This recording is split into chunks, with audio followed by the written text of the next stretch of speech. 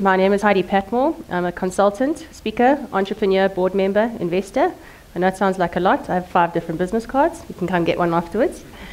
So I'd like to tell you a little bit today about the research I've done on flying cars, which we call passenger drones. There's a couple of different types out there. How did I get into drones? Well, the interwebs. Saw stuff online and I was like, oh, this looks pretty cool.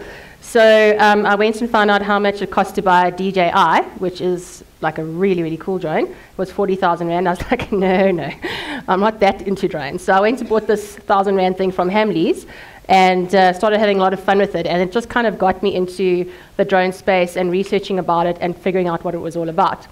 So today what I'm going to tell you about is the dawn of a new industry. But actually, it's not this one that I'm talking about with flying cars. I'm going to go back 150 years. 150 years ago, if you lived in New York City, this is what Broadway looked like. People walking around in the streets, horses and carriages. And just like today, they had innovation back then as well. So if you were quite wealthy and you had a bit of prestige, you could roll with your honeys in a horse and carriage.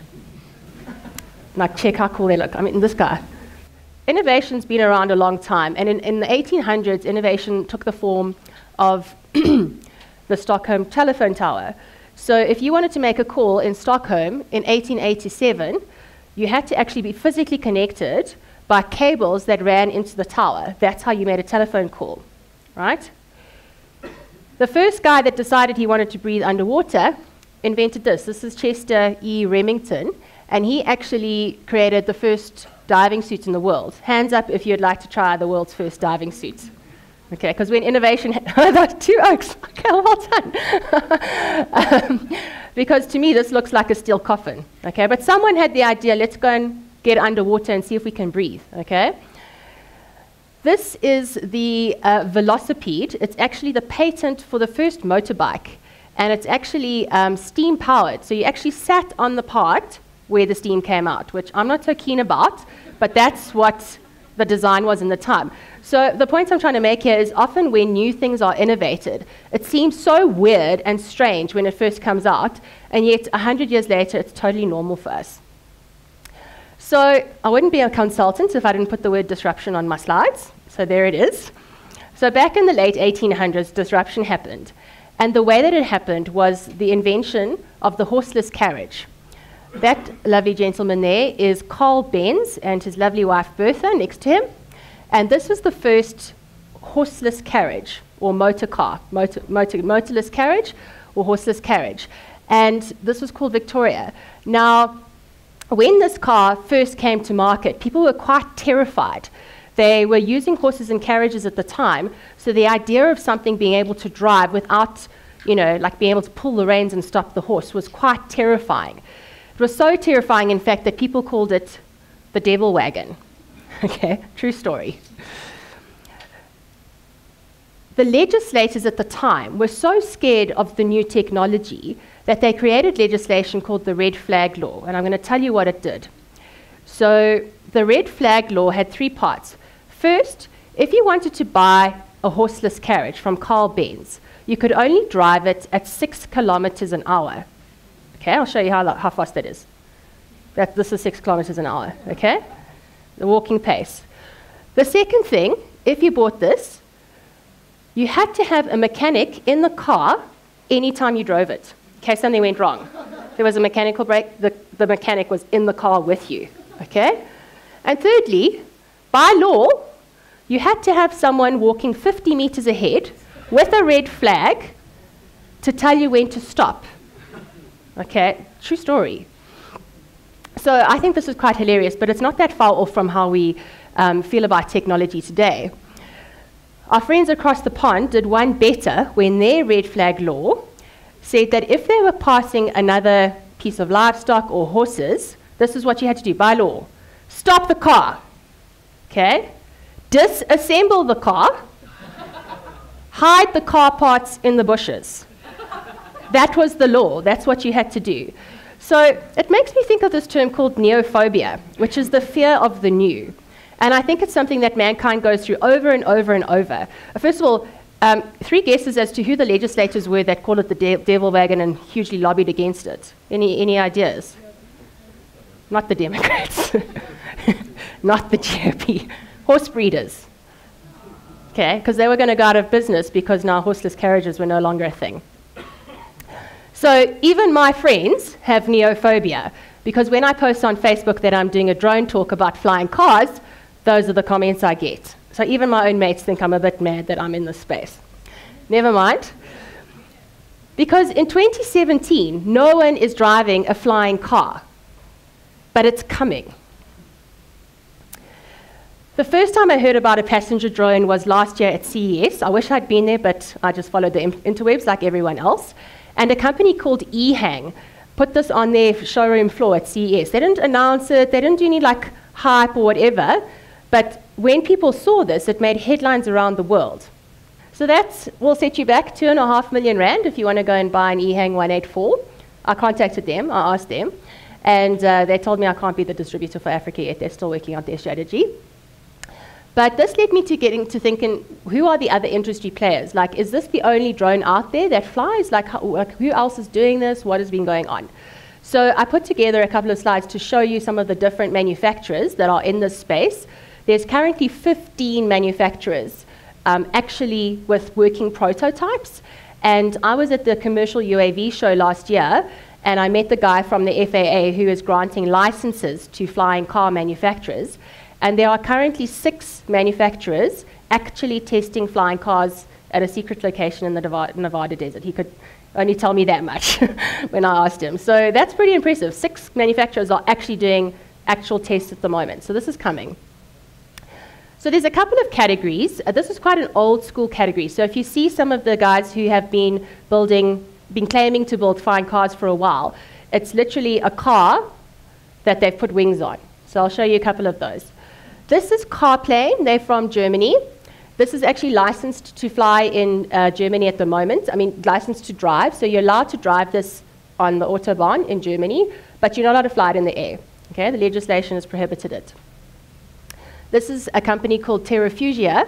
They were started in 2006 by ex-MIT graduates. And even though they've been going for a while, they've got working prototypes. Their flying car model, which is this one, the Transition, folds up its wings and then drives on the road like that. Okay? You can place an order for this today if you have a $10,000 deposit. You can actually go and buy one. This is their next model that's coming out. It's called the TFX. And similar concept. It's not actually at production stage yet. It also folds up its wings. It's just a little bit sexier than the old school Eddie's one that the other one is. This company is Aeromobile. They're from Slovakia. They actually exhibited at the Paris Air Show 2 weeks ago. And they keep claiming that this thing works, but I've yet to see it. They haven't got any videos that actually show that this thing is in the sky. They call it a roadable aircraft, which means that you can drive it on the road, but you can also fly it. You have to be a licensed flight pilot, though, to fly it, which to me is not that useful. And then they go on about it being autonomous, which means the software flies the plane, but it's really just a version of autopilot, which is what commercial planes have. These guys are PAL-V. This is called a gyrocopter.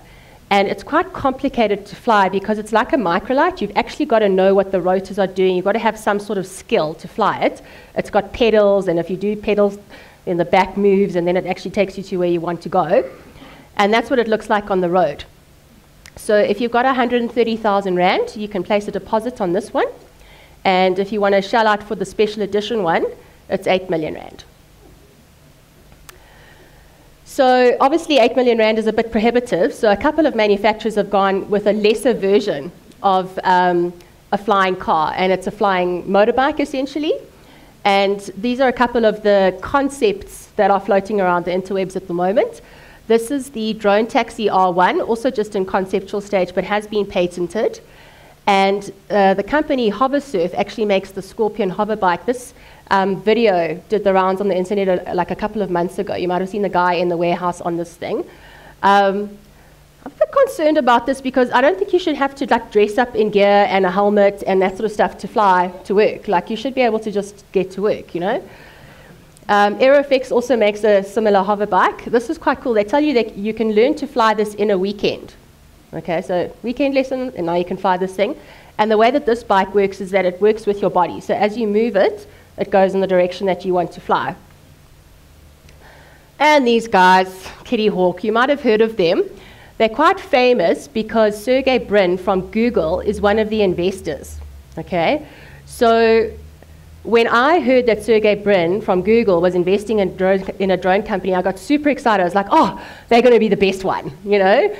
And I was so disappointed when they bought this out, because I'm like, what? I don't understand. It only flies over water.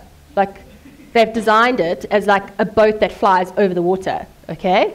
It doesn't look too safe to me. Like, this whole design to me doesn't, like, I'm not keen on it. Anyway, moving on to passenger drones like the EHang 184 that I showed you earlier. This is a company called Joby S2, US company. They've got quite a beautiful machine. I quite like the concept here. What I especially like is that the rotors, as you're taking off in the air, are one way, and then as you reach your gliding sort of space, the rotors fold back like wings or little petals. So I think that's pretty cool. I like that design. The next one is Volocopter. The company is called eVolo. This is also quite a cool passenger drone, but the flaw with this one, when I went and researched it further, so there's a guy in there who's giving the thumbs up, cool. Someone on the ground is physically flying with a remote. So they are flying you to your destination, like a guy on the ground, okay? So I was like, no, that's like a big fancy DJI. I don't think that's a cool concept. But interesting. It's interesting to see what people have come up with, because it's never been done before, you know? Now, this fugly thing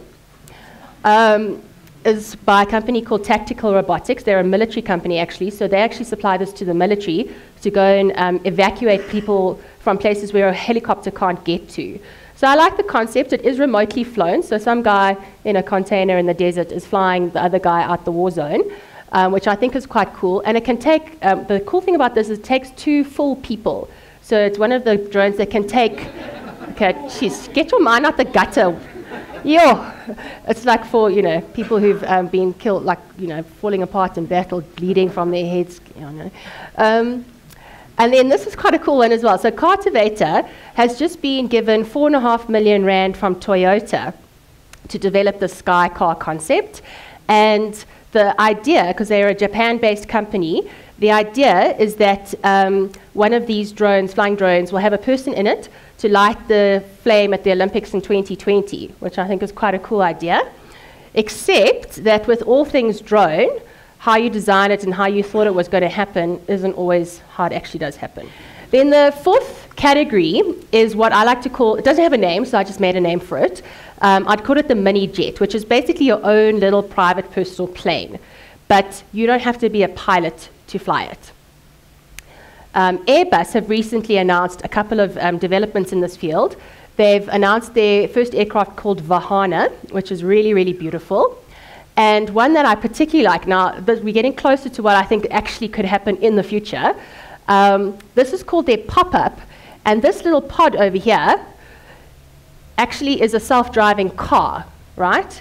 But then it's modular, so it detaches, and it becomes a self-driving drone. And the best part is that they've also designed it to fit into a Hyperloop.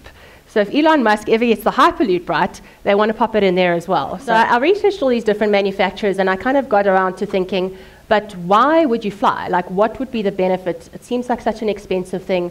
Like, is this really going to happen? Like, are we all going to choose tomorrow to go and buy a flying car instead of a normal car?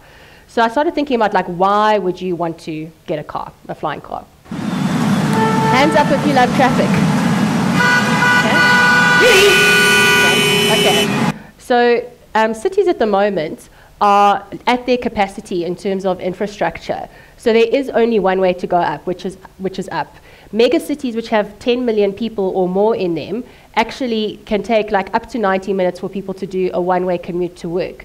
So there's definitely a need to cut out normal city traffic and stress. So I'm a consultant, so I go and see clients during the day, and this is where I live. Don't flipping stalk me. And that is where my client was one day. So I worked out just on average, if I need to go and see someone in Northgate, it'll take me 50 minutes to drive there. Like if I'm lucky in the traffic on the highway, pay my e-toll, etc., etc. Then I was like, but if I had an EHang 184, it would take me 6 minutes. Okay? So there is a real benefit for this concept, because who wouldn't want to cut out all of that time in the traffic? And who would want to cut out that stress? Like imagine like you're floating over everyone, watching the oaks in the traffic below, you know, sorry, poor suckers. You know, like it's like it's a quite an appealing concept to fly. Like that's a cool thing. It would completely reduce carbon emissions, because most of the manufacturers who are kind of on top of things are all developing electric, okay, or other power sources, renewable energy. You'd also reduce accidents, because ideally you'd want these to be autonomous. So if you're reducing human error, you reduce accidents, which makes a ton of sense. And lastly, I couldn't resist. It's fucking cool. Like who wouldn't want to be a pilot? Like who wouldn't want to fly to work every day, you know? So I think that's pretty awesome. So then that led me to thinking, so what would you use this for? Like what are the things that people are actually going to use a flying car for? And there's been a couple of use cases discussed, but I really think that personal aviation and air taxi is where it's really going to make the most difference. So what does my flying car need to have? Well, first of all, it's got to be 100% safe. I'm not getting in that thing if it looks like the diving suit from 1911. Okay?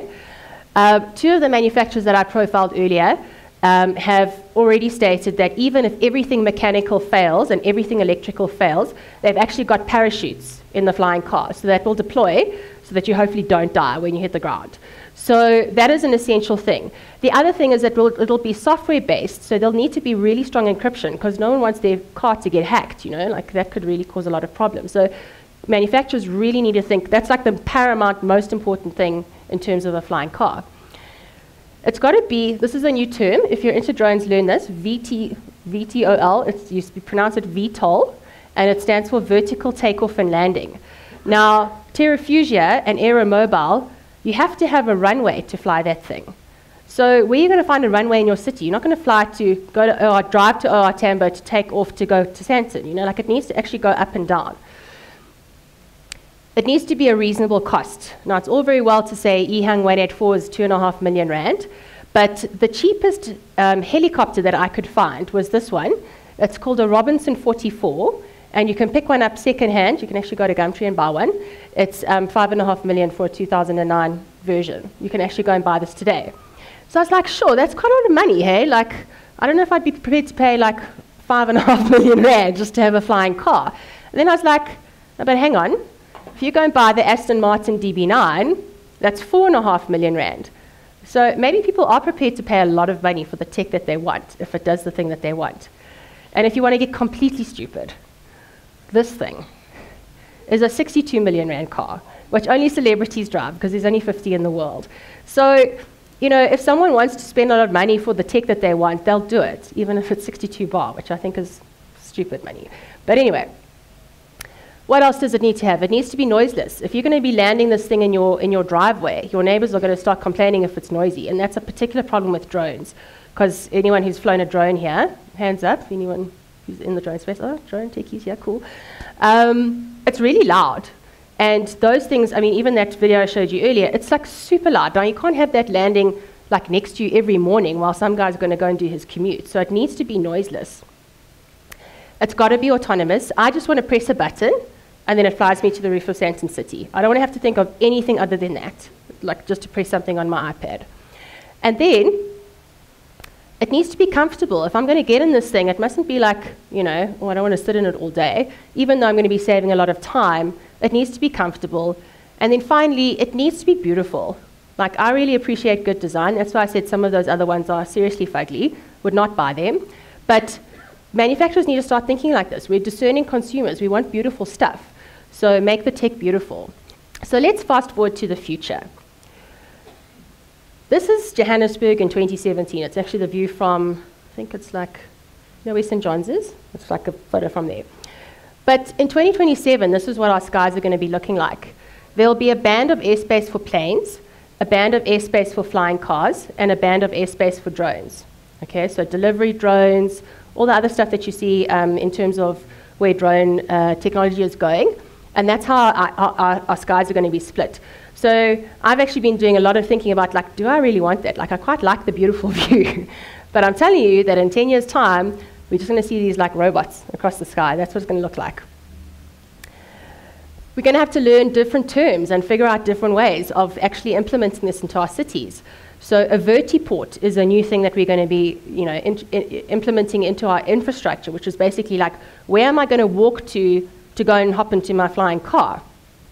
This is a Lilium pad, which I don't know why they didn't just call it Lily pad, because Lilium is a flying car manufacturer, and this is their concept for, you'd go to like the little Lily pad to get onto your flying car. And there's another one, like a couple of other things, like in terms of vocabulary, we'll hear about things like skyways. There'll actually be specific corridors for drones only. So they'll have to actually, figure out where those drones are and are not allowed to go for safety reasons. And then we're going to have intelligent air traffic control.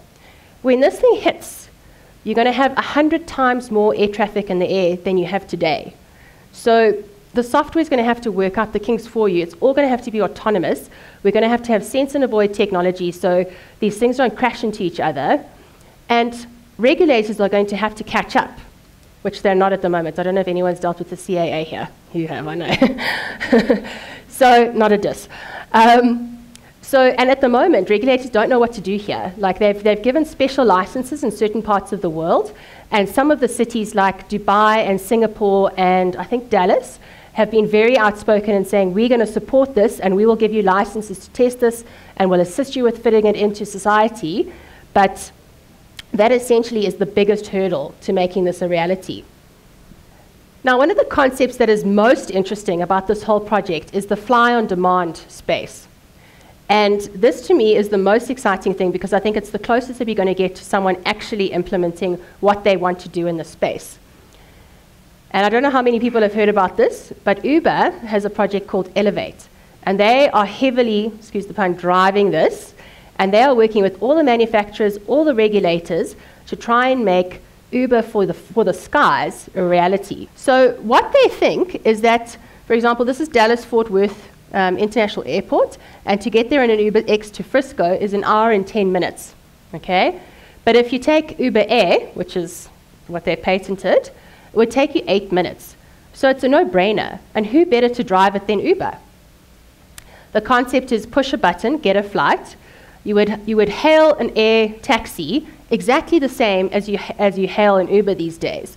So with a couple of little edits, like take Uber X to Skyport, take elevator to the 9th floor.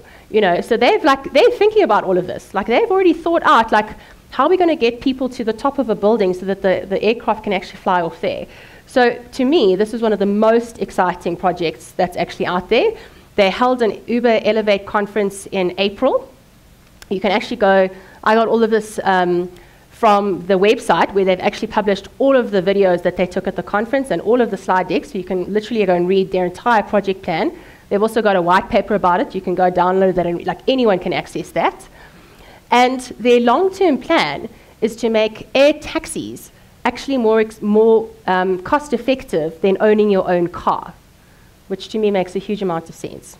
And at the very least, have it sort of priced on the same as Uber X. So that's Uber, super exciting. I did try and get Uber here tonight to give some comments, but Justin was like, no, I can't talk about that. So yeah, I think it's a super exciting concept. You've been a wonderful audience. Thank you.